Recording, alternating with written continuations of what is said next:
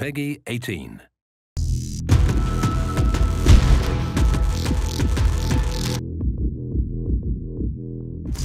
Welcome to Battlefield Bootcamp. This week we take a look at the Battlefield 4 beta as JackFrags plays Conquest on the Siege of Shanghai map. So, prepare yourselves for amphibious assault and that Levolution moment.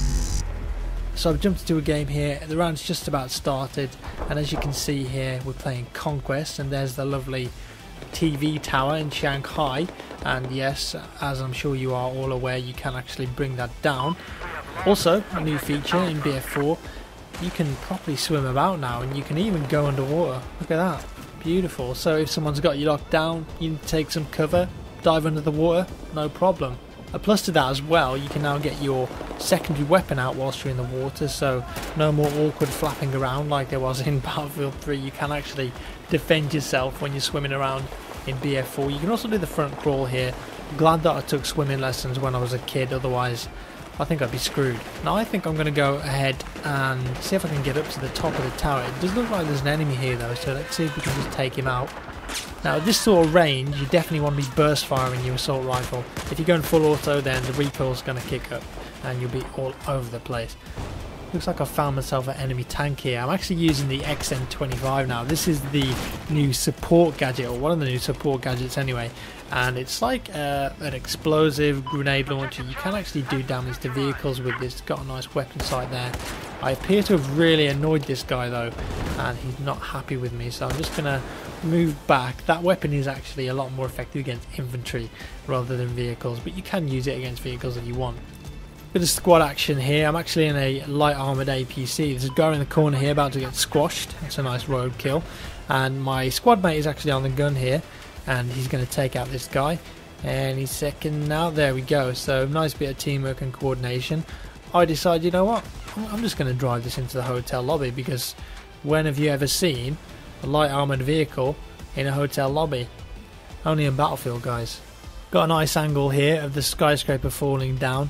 I will show you later on in the video how you actually bring this down yourself, but just look at this, so gorgeous, the sun glare behind it. It's just an epic moment. And of course, after the skyscraper comes down, the point actually changes to all the rubble, and a load of dust kicks up in the air. So if you're in a helicopter, it's a lot harder to see. So again, this is one of those Levolution moments. Before, it's nice and clear. When the skyscraper comes down, dust in the air, you can't see a thing. Okay, now this weapon I've picked up is the big 50 cal sniper rifle. You can't spawn with this, but it's what's called a battle pickup in the game. So there are several of these around. There's like a grenade launcher, a big rocket launcher, and there's also this 50 cal sniper rifle. You can pick them up. It's a one-hit kill, as you just saw, but you can't replace ammo for them, and you also can't spawn with it. So they're a valuable commodity on the battlefield, but very hard to get hold of. Grab myself a tank. Always like a bit of tank warfare. One-on-one here, it's going to go down. Unfortunately, this guy gets out and gets absolutely minced by my machine gun. He never stood a chance. Don't really know why he got out there. Maybe he was scared. Just going to see if I can take out this tank right now. I've noticed as well that the enemy team have our helicopter as well as their helicopter, and they're just flying around just absolutely dominating us. So I'm going to see if I can actually pick one of these off. Now, if you manage to hit a helicopter with a tank, it's normally a one-hit kill, so it's very powerful, but they are very hard to hit because they're so fast, and they can also fly above you. But on that occasion, they actually just flew into each other and just did the job for me, guys. I mean, I didn't even have to shoot them. It was easy as that. It's really quite embarrassing for them. Here I'm just demonstrating a little feature in the game. This is sort of like contextual leaning or peeking. So if you don't want to really expose much of your body and you know there's an enemy around, you can just go up to some cover, hold the left trigger, and you'll actually peek over that cover. You can peek left and right as well if you want to do that. On that occasion I actually peeked over the top of the cover and managed to get that kill.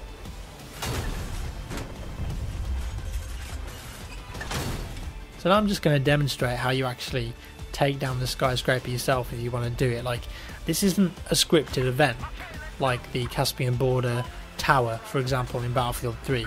You actually do this yourself. So at the bottom of the tower are these 4 support pillars, and you got to take them out one by one. Now you can do this with any sort of explosives, so like a tank, an RPG, C4, and they don't just take one shot to destroy. You've got to take like 3 or 4 shots to get these things destroyed. Move around, make sure you get a nice angle, and eventually you'll start hearing a loud creaking noise and a alarm going off, and that means that the building is about to go down. Get yourself ready for this.